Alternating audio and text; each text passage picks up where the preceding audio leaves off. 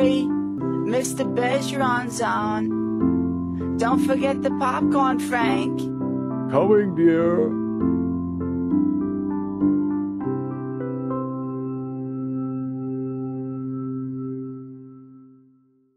The statute regarding who is in control of the body.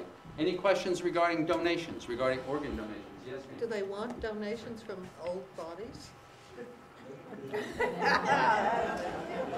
My understanding of how that works, we don't get involved with the criteria of who gets selected to do a donation. If you pass away at the hospital, they're required to notify New England Organ Bank and give them the circumstances of the cause of your death, your age, if you had any other types of illnesses or anything like that. And if they deemed you to be a candidate for donation, then they would follow up with your next of kin and have more questions to make sure that you were a candidate before they sent somebody out to do anything. But one of the interesting things that we found is that the issue in many of these cases is whether you have tissue or bones that would be needed or could be of use to someone, right? So oftentimes your organs, if you're very old, maybe organs that you're not ready, nobody really is looking for a 95-year-old pancreas, you know. But tissue and bones, you know, it may very well be. It may very well be. And once again, that was the reason why they were kind of looking. And by the way, you just made the observation, and Michael did too. Literally under the law, if you die in a nursing home, if you die in a hospital, right? If a policeman or a fireman is with you, right? Your body cannot be released, right? Cannot be released until the organ bank has said it's okay to release the body.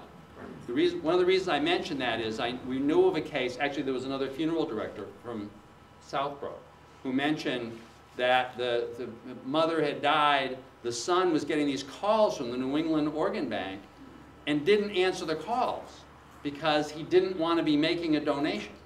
But as a result of that, the body, which was still in the hospital, could not be released to the funeral home so that they could start doing stuff, because until the organ bank tells the hospital it's okay, the hospital won't release the body. So, you know, whether you want as on behalf of the deceased, whether you want the body to be donated or not, you got to make the call. You got to make the call. Okay, just to make sure. Yes, ma'am. Well, this is a whole table that's really interesting. Yes. Dinner afterwards? We've been studying it. Go ahead. No, you got your hand up. Okay. Did I understand you correctly to say that unless you state definitely no donations, it is possible that you'll be making a donation? I believe that they would request from your next of kin that if they were looking for donations or needed something, they would ask your next of kin, you know, would they consider donation of X, Y, or Z? But if you had made the definite in writing, no donations, that would be respected. That would be it. That's correct. That's correct. So if you said no, then it's no. If you haven't said anything, then the person who is in charge of your remains, first is the healthcare proxy, second is the personal representative, third is the next of kin, the spouse, and then the next of kin, right? Whoever is in charge of your remains can make that decision for you, okay? So that to the extent that you want to do that limitation, we've been talking to our people that do healthcare proxies. I mean, before I read this law, I said, who knew? Who knew this? That I always thought healthcare proxies died at death, but the proxy actually has charge of the remains. So we've been including it in the healthcare proxy. Yes, ma'am.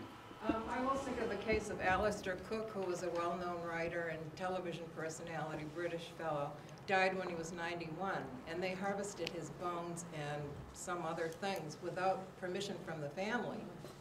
They took x-rays and found out that his bones had been replaced by pipes or something. But anyway, I guess they can use older specimens. So you said that you heard that Alistair Cook, when he died, that his body got donated without anyone's permission. That must be England. No, or it could be another state. It could be that those are the rules in another state. What we're talking about here is Massachusetts. If he died in Massachusetts, these are the rules. I was always told that if you died in Martha's Vineyard, this was years ago, that you may as well forget. Well, this is Massachusetts. Whenever I go to the Mansion House, they always say, how are things back in America? You know, right. That because of the time restraints, if you died here, that your organs would already start to, you know, decay or whatever, and that you couldn't donate your organs, but I understand they'll send somebody down now? My experience has been is that it's more like tissue or corneas or things like that, but, you know, vital organs, no. So that your question was, you know, it was your understanding that since body parts have to be harvested fairly quickly, that's one of the reasons why it didn't happen here. And I guess Mike is saying that that's actually not the case regarding something. Right? Yes, sir. Yes, ma'am. Sorry. Do you have to go through this rigmarole if you're going to be cremated? Do you have to go through this rigmarole if you're going to be cremated? We're going to talk about cremation later on, but the answer is yes. Yes. The New England Organ Bank, you know, still has to release your body before it can be disposed of in any way. Okay? Other questions regarding this? No. Questions on what Mike had talked about regarding your, you know, doing some kinds of instructions and really writing some things down ahead of time. We're going to talk more about prepaids and stuff in a little while. And by the way, I can't, yes, sir. But even if the person writes it down, what's to stop that healthcare proxy from saying yes? The question is, even if the person writes it down, and now are you And specifically says no. referring to the organ donations? Yes. The statute. The statute says that if you have in writing said that you don't want your body to be donated, then, and I guess the reason why that, I know that's become of some significance. I brought this up in my paralegal. It used to be Brenda Costa, who was here someplace. Oh, I knew she was around. And now this other great paralegal who basically got hired because they told me, she's like Brenda Costa 20 years ago. She's this wonderful woman. So anyway, she said, this is a big concern. Her husband is a Russian Orthodox priest. Who knew? Converted from Catholicism. And apparently they can't have their body donated. It's kind of, and did you say that that's true for the Jewish Orthodox also? That's my understanding. That also may be the case. So, any other questions regarding that? Yes, sir. It's saying the 5 wishes speaks to this. You give a copy to the doctor, and it's on file at the hospital. So that it says that you know, you don't want to be cremated, or you don't want, or you don't want to give donor. Yeah. All that. So you're saying the 5 wishes statement speaks to included in that? Because there is no official form, so there could be any one of these forms that could actually suffice for this. Yeah. Well, Yes, ma'am. Do you have the exact date or year that they changed that statute? Because I think a lot of people who will volunteer to be a healthcare proxy, they don't realize how important this is and how they can come and butt heads with a family member. Right. I can almost guarantee you that if you called your lawyer, he'd have no idea that this had occurred. I know, when I did the research, I then did a presentation in our department, because I'm at Myrick O'Connell. There were a lot of lawyers, you know, so there were like 52 of us, right? So we did a presentation to the other 4 or 5 lawyers. Nobody had heard of this. It's really important. It's really important, right? And that's right, it may change the way you think about volunteering to be the proxy. Or you may want the person to say, I don't want to do the remains, right? I'll do the hospital, but I'll unplug you, but I don't want to do the remains, you know? It's true. It's true. Other questions on this? Isn't that interesting? It's kind of good. I think it goes back to what you're talking about, though. It's important to put things in place and in writing so that everybody understands what your wishes are, whether it's 5 wishes or more than that. And then, you know, if you have children that maybe don't quite get along or see eye to eye, you know, make sure that they understand what your wishes are and this is what you want to have happen. And then that would save, you know, a lot of problems when the time comes. Mike makes an excellent point. I guess if there's any kind of broad takeaway from this, it's just, you know, do your kids a favor. I think it's a little different with spouses, but especially with kids. Do your kids a favor to the extent that you can lay out any of this. I mean, your death, I mean, you're dead, so you're not worried, right? But from the folks around you, I mean, that's a very stressful time. And to the extent that you can really help them through that, I know, once again, another funeral director, also in Southborough, it must be something about Southborough, said she actually remembered ones with there were 2 brothers that were in one of the big black limos behind the hearse and got out at the cemetery. And one of them was all bloody. They had had a fist fight in the back of the limo. Yeah, they were fighting about how much the funeral would cost, but we'll go back to that. That's my issue later on. So now cremation. What about cremation? So, you can be cremated, as was just pointed out. You can leave instructions regarding whether or not you're going to be cremated. There were just a couple of rules regarding cremation. One is that you cannot be cremated within 48 hours of the time you die.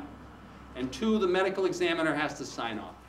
There's a thing about cremation is you can't take it back, you know? And so that if there is any question regarding issues about the reason for which you died, right? The medical examiner wants to be able to check that. Can you talk some more about cremation? Sure.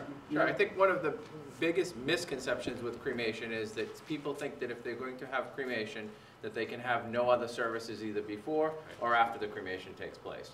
So if somebody, their wish is to have something at a church or a funeral home with their body present before cremation, they can do that, and instead of the hearse going to the cemetery, it goes to the crematory. That's an option for some people. Other people don't want to do that, and they would like to have cremation take place, or basic cremation take place first, and then have a private or public service afterwards.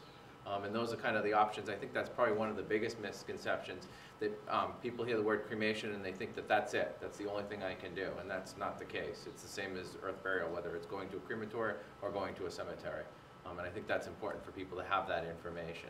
And Mike, have you heard, are there any religious restrictions regarding this? Do you know of any particular religions for which cremation is simply not allowed? I know for a long time it was assumed that was true among Catholics, and we know that that's not the case now. Correct, yeah. I mean, the Catholic Church, as my understanding, is that cremation can take place, and then you can have a funeral mass and burial.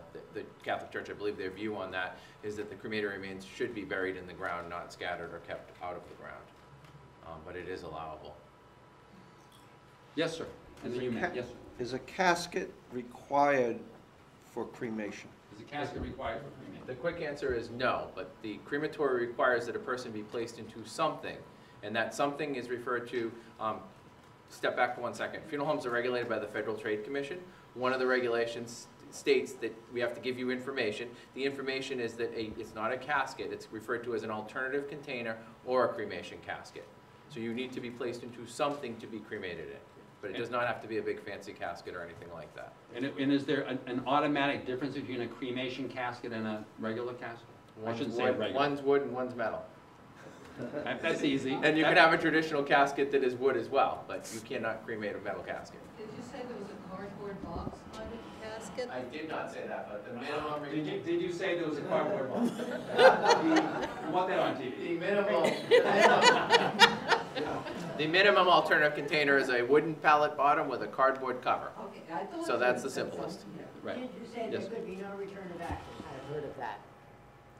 Did he say there could be no return of ashes? I have heard of that. What is, I don't know what you mean. you mean that you don't, you want a situation? As a matter of where fact, you in don't another want to state, be- in a state, a southern state, there is, for that state, an option, no return of ashes, and if the family did not want, or there was no family, there is a rose garden in Arden, North Carolina, as a matter of fact, where the ashes go over probably an acre amount of roses. So you're saying that in North Carolina, In another state. you're aware of the fact that there is an option to not return the ashes. Actually, I'll give you a piece of trivia. There actually is something in the statute regarding cremation that says that to help the funeral homes, because one of the issues that I had heard among some funeral homes is the ashes start piling up. By the way, they're not called ashes, they're called cremains, because it's ashes with pieces of bone and stuff like that. So the statute says that if once the funeral director has had ashes for cremains for a year, if they haven't been picked up, they're allowed to spread them in an appropriate location designated by the local cemetery.